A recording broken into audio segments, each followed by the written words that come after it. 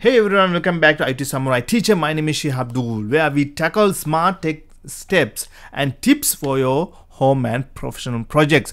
Today I'll show you how to set up a SSH key authentication on your Raspberry Pi from a Windows machine. First, let's talk about why SSH key authentication is important. Passwords are vulnerable to brute force attacks, and consistently typing them is inefficient, right? So using SSH keys provides a much more secure and convenient way to access your Raspberry Pi remotely. By the end of this tutorial, you'll be able to log into your Raspberry Pi5 without a password using just an SSH key. Before we start, make sure your Raspberry Pi powered up and connect to your network and has a SSH enabled. If you haven't enabled SSH yet, you can do it via the Raspberry Pi configuration tool under preferences or by running the command I'm going to show you. Let's jump in. Okay, you can see from my Windows machine I able to SSH to my my Raspberry Pi5. Let me go ahead and log out, clear this. I'm going to show you how to again SSH to my Raspberry Pi5. So let me go ahead and SSH my Raspberry Pi. I'm going to enter the password. You can see I'm entering the password. So now I enter the password. It allow me to SSH to my Raspberry Pi5. So this is I'm SSHing from my Windows machine. Now just in case if you SSH to your RDPT or terminal connect to your Raspberry Pi5, now if you don't have enabled SSH and you won't enable your SSH, what you need to do is just open the terminal and you're going to type sudo systemctl enable SSH and you need to enter your password. You can see it will enable your SSH, and if you want to see sudo systemctl start SSH, so we start the SSH. So once that is done, we'll move to our Windows machine to generate SSH key and copy it to the Raspberry Pi5. Now I'm going to open another window. So this is my Windows machine, right? So what I'm going to do is, now on Windows we'll use Git Bash to generate SSH keys and communicate with our Raspberry Pi5. So if you don't have Git Bash installed, go head over to the official Git website, download the install and set it up.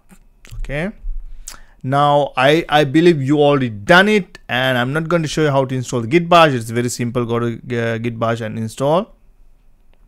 Okay, this is the Git Bash Git Bash site. You can see https git.scm downloads Git Bash, and what you need to do is download for Windows. Okay, I'm going to put these links to my YouTube description field so you can download. So it's going to download 64-bit version for Windows. This is most recent. Okay, if you want to download other version, you can go ahead and version, click here to download. So it's going to download from the background. You can see once it's down, just install it and open the Git Bash from your Windows machine. Okay, now let's generate the SSH key pair. Now open your Windows machine and run this command. So what I'm going to do is SSH keygen. I'm going to type TRSA B4096. So this command generates a 4096-bit RSA key pair, which is very secure. When asked where to save the key, just press the enter to use the default location. You can also set up a passport share for added security, but for simplicity in this video, I'm going to skipping it. Okay, I'm going to just enter and enter. Done. Okay, let's go ahead and just let me give you a explanation on this the key I just typed, right? The first one, SSH keygen, is a utility for creating a new authentication key pairs for SSH. By default, it creates a private key and a public key in your .ssh directory. You can see .ssh directory. And after that, we can see -t RSA specify the type of key to create, right?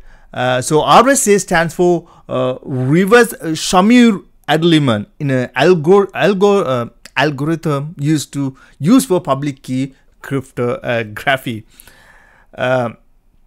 RSA is widely supported and is one of the most commonly used key types. And after that, we can see -b sets the bit size of the key to 4096 bits. A larger bit size means a stronger key, making it more secure against brute force attacks. The default bit size for RSA key is usually 2048 bits, 2048 bits. So 4096 bits provides enhanced security. Right? Got it? Now we need to copy the public key to our Raspberry Pi 5. There's an easy way to do this using SSH copy command. I'm going to get back to that in a bit. So first of all, make sure you know the IP address of your Raspberry Pi 5. If you don't, you can find it using a network scanning from your Windows machine, like Advanced IP Scanner or the firewall, or you can log into terminal to your Raspberry Pi 5 and find out the IP address. Or if you can SSH, you can type hostname -i. So once you type hostname-i, you can find the IP address. So it's a must. You need to know the IP address of your Raspberry Pi 5. Next, what you need to do here, you need to open the Git Bash and run some commands. Okay, so the way, because now I open the terminal command prompt on my Windows machine. Now if you want to open the Git Bash, you just click this and you can see the Git Bash in here. Click that. Just in case if you can't find this in the Git Bash in the same open a new tab. So probably you already installed the Git Bash. Just open that Git Bash from the separate command and it will prompt like this.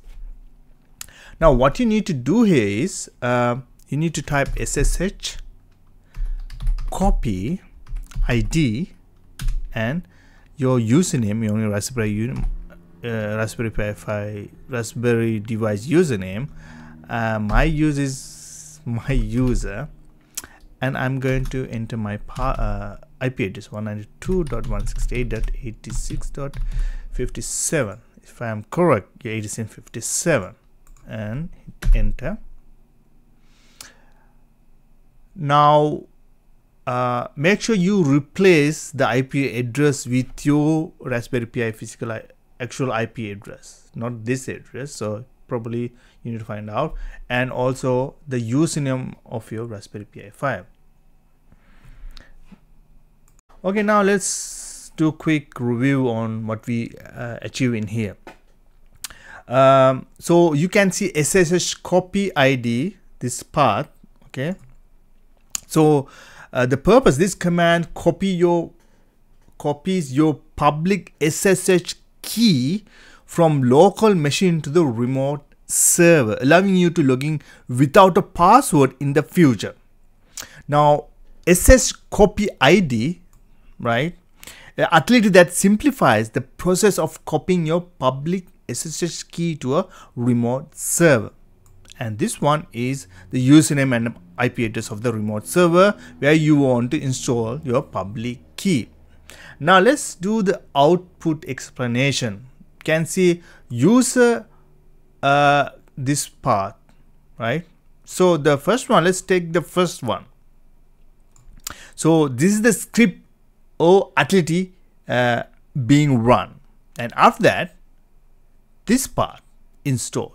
Okay, so informational message indicating which keys will be copied, and after that this one, the path to your public SSH key on your local machine. So this is the keys on your local machine, right? So this script has located public key at this path. See, users and my profile name, and this is the path. So this is the key that will be copied to the remote server. Now the next one is, you can see user bin info, attempt to log in with the new keys, filter out any that all been installed. So this script tries to log into the remote server using any existing keys to check if the key is already installed. So if your key was already installed on the remote server, this step would prevent duplicate entries. Since this is likely the first time the key isn't there yet. Okay. The next one, main to be installed. If you are prompted now, it's to install the new keys. So one keys remain to be installed. You can see that this part, one keys remains to be installed. There's one key, your public key, that needs to be copied to the remote server.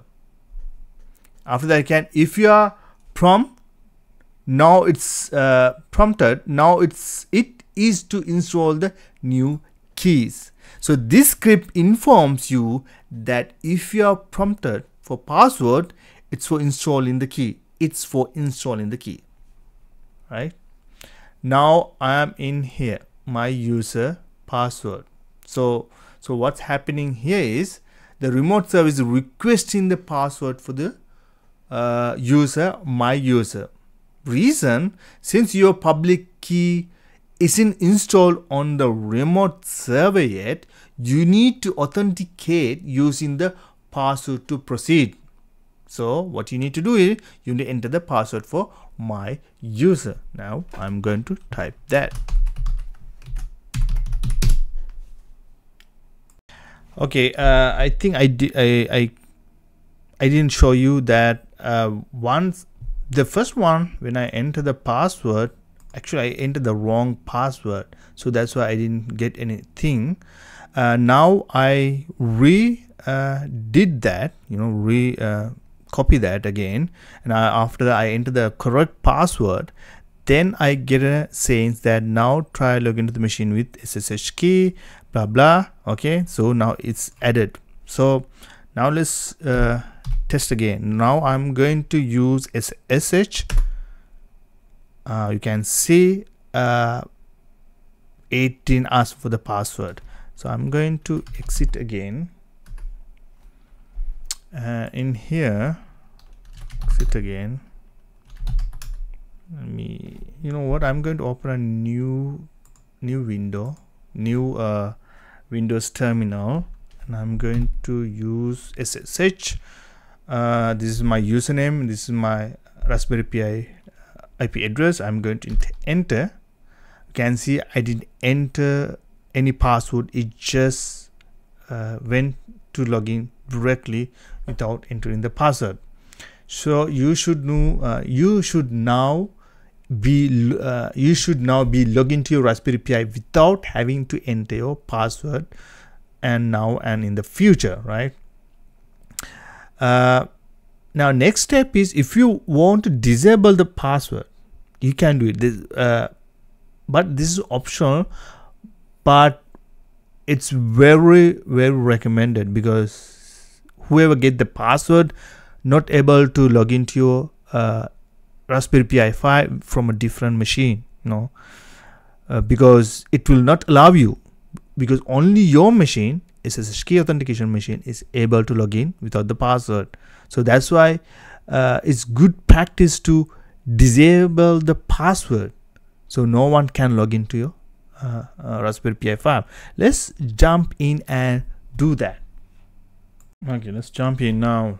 Let me tell you again, to further secure your Raspberry Pi 5, you can disable the password based SSH login entirely. Here's how you can do that.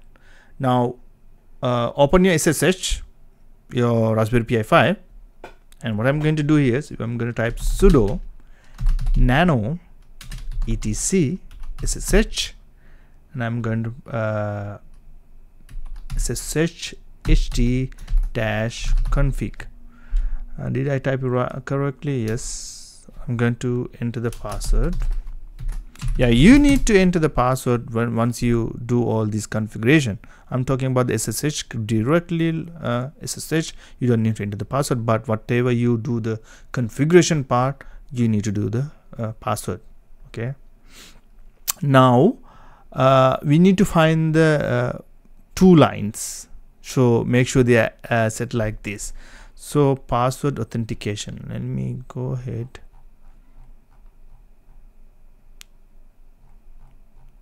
Oh, here you go. So you can see in here password authentication, you can see yes. So what we need to do here is I'm going to omit this password authentication. I'm going to say no, and after that we need to find public key authentication. Yep, it's up here. Password of the public key. So in here I'm going to omit this public authentication. Yes, so we do password authentication to no and public authentication to yes. Now we need to save it. I'm going to use Control X and I'm going to say Y. I'm going to hit enter. Now we save the file, and we need to restart the SSH services. So what I'm going to do, I'm going to sudo systemctl restart SSH. Okay, so so with the password authentication is disabled, so only those with the correct SSH key can access your Raspberry Pi 5, making much more secure. That's what we need to do, right? So now we did that. I'm going to exit again. I'm going to use this. You can see I'm able to log into the my Raspberry Pi 5 without the password, but we also disable the password. So that's mean if anyone find out my password, they cannot log into my Raspberry Pi 5 any other machines. Okay, that's it, right?